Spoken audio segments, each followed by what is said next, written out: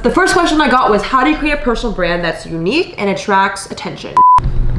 VidCon. This was my very first year at VidCon. And let's just say, I was looking through the footage of this video you're about to see, and it doesn't make quite sense. To summarize everything, this just goes to show you how chaotic, crazy, lit VidCon was, because it was really a great time, but it wasn't what I really expected. Some of you guys know me. If you don't, what's up? I just moved out to LA recently. I don't know why I moved out. I had an interview, so most of this video is going to be kind of circulating around that content. So make sure you guys stay to the very end if you want to learn how to grow your brand, a little bit more about VidCon, my honest thoughts. You're about to be in for a roller coaster. So let's jump into it. Hey guys, so my name is Jade Darmawangsa. I'm a 17-year-old entrepreneur trying to make her way in LA. I feel like that's my new YouTube intro. I low-key think I'm just trying to not financially deprecate. Wait, what does deprecate mean? Depreciate. Depreciate.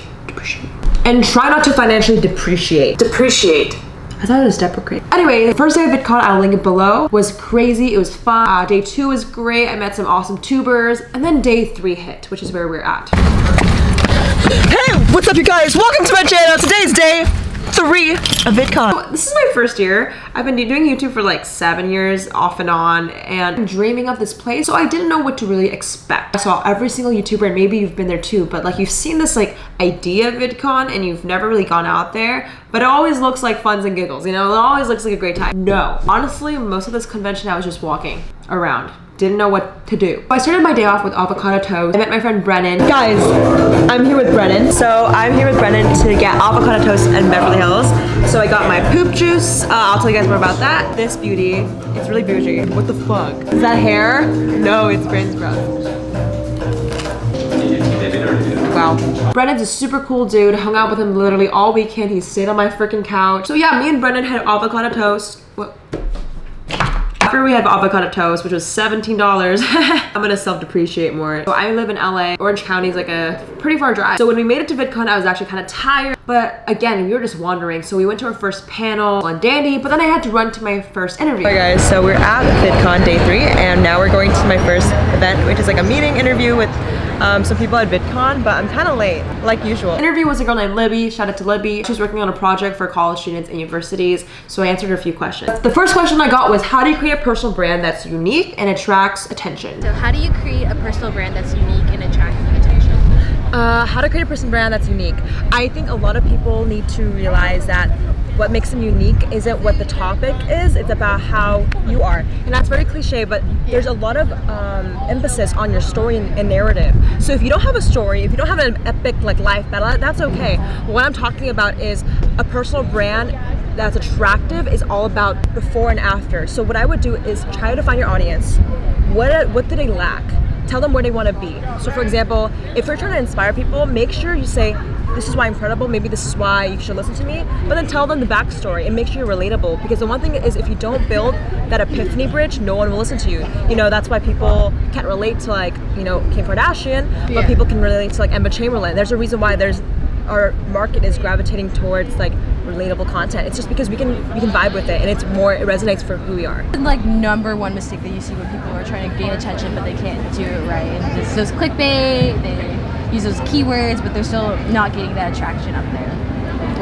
I think you could be doing something right and doing everything right, but if you don't have the right timing, it's not going to work. So I feel like you could be doing something perfectly and every day you go at it, but if it's not the right timing, you're knocking on the wrong door. So being at the right time at the right place is everything. Like for example, I did YouTube for like 7 years. It's only till a year ago where it actually started taking off. So for me, it's just like, a lot of people is like, I think my biggest phrase ever is like, Jade, I've tried everything. So for that, I just say patience and literally being able to tweak with the market. So if you're going into your videos, then you're gonna make X amount of content, like a 12-point series. Be okay with making it maybe shorter and then moving on. I think people don't want to adapt because it's scary to change. Yeah. But you have to realize timing is everything. So be at the right time, right present. Just like literally keep doing what you're doing, but just have the patience for it. That was good, that was perfect? Yeah. Let me know, do you have any questions for yourself, maybe? Like what led you to like do all this? What led me to build this? For me, I have a bigger picture. Like money doesn't mean anything to me. Like literally you could tell me I'm gonna make $1 million, but if that was it, like I'll be so disappointed in myself. So I don't think money motivates me. I thought it was like the status, right? I'm gonna dress really well, but then I realized I don't feel good when I buy something. Do you ever like buy something nice for yourself, or like, wait, I could have just saved it, right? Yeah. So I realized it's not like looking good. I think what it is really is I want to build a platform that gives me the credibility to help people. So like basically I just want to make connections with people. That's it. Like I'm a people person, and if I can, because like the thing is, if you don't have anything to talk about, that means you're not abundant in something. So I just want to get really good at one thing. For me, it's marketing. Help so many people with it, and that's how I build connections. Okay, those are wonderful questions, and I hope you guys got some value. We're gonna continue on with the day. VidCon was honestly insane. Like, this is when it had a turning point. After the video, it was all swell and dandy and chill. After this moment, my life changed. I met some of you guys, so I had a meetup. During this meetup, I just was assuming one person was gonna show up. I don't know why I have that weird fear that no one of you guys like my content. 5 of you guys came, then 10, then a whole crowd of them, and it was just so surreal. Guys, I met some DarmaNATION peoples. This is Nathan, say what's up. What's up? Ooh, ooh.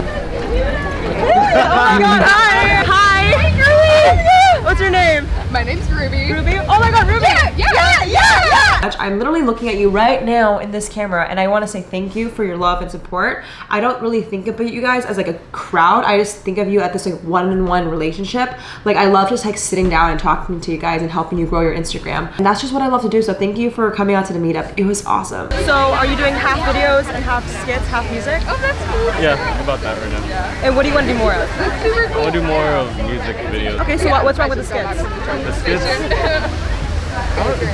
just don't want to do them, or people like them more? Yeah. People like them less than the music So we're videos. trying to do that. Then just do all music videos. What's holding you back from doing that? But the thing is, There are people that who actually like the skits. it was so- taken. So I just okay, said- so do you have a second account? I don't know No, why. I don't. You can differentiate. I would. How many followers do you have on this one? 3,000. Okay, at 10,000, you Yeah, can migrate them to like segment them. That's what I would do. Okay. For example, like you want to fragment your audience, so then you can have more sponsorships. You know, like it's a different audience. So when you hit 10,000, start a next channel, and then now you have like a differentiator. Okay. Helps a lot. Thanks, Jade. Yeah, for sure. Thanks for saying hi. So after I met you guys, it was very great. Like I was on this adrenaline high, and then there was a Party. I don't really party. Well, maybe because I was never invited to parties, okay? You know what? In high school, never really did that. There was basically a VidCon after party for the top creators, peoples, just the important people. You know, I didn't get an invite. Okay, so I tried to sneak in, and it didn't really work. We went through security, and they just stopped us because I didn't have my wristband. I just turned around, me and Brennan basically, we had dinner. At this point, it was like 10 p.m. And you know what? I'm not even upset. What I really realized, guys, is after being this whole VidCon weekend, you're just gonna feel sometimes really small because everyone wants to just know how many followers you have. Your worth is basically on your result. And I kid you not, at that moment when I got kicked out of the party, and many moments before, like just wandering, not feeling in place, you have to realize you cannot put your identity in your results. Who you are is not what you do. And I had to really make that quick switch because it was hard. Honestly, people had millions and millions of followers, and not that I really care and not that I like measure that, but it's important to know your self-worth internally before you think about external things. VidCon taught me a lot. It taught me just how to network, how to meet really cool people, but also taught me how to love myself even if I don't have a biggest following as, you know, all those bitches. It was really cool to meet people with like larger followings, not because of the number, but because of, you know, the ways they got there. I love hearing the stories. I met some cool people. Shout out to Haley, Ryan, and Sydney. Basically the only people I hung out with this weekend. You know what? There's actually something we were working on really last minute, which is a song, and you guys will hear that. And it's literally like the people I met at VidCon are friendships that I consider so surreal and genuine to me. And it's not about the numbers. It was hard for me because I feel like a small fish in a big pond, or ever at a convention, event, a place where you don't feel like you belong. Realize that it's all your mindset. Switch it and really become internally confident rather than external. People won't believe in you if you don't believe in yourself. Hope that gave you some insight on how it was. Super fun, super freaking lit. Oh god. Like this video and subscribe if you like it. Like this video and subscribe, bitch. Shout out to the comment winner. Shout out to the comment winner. Comment on this post to be featured in the next episode. If you want to be the next comment winner, make sure you comment below your thoughts on VidCon. Were you there? Did you hug me? Or did you like it? Comment below. I want to know your thoughts. What you thought about today's video. Catch you guys in the next one. Goodbye.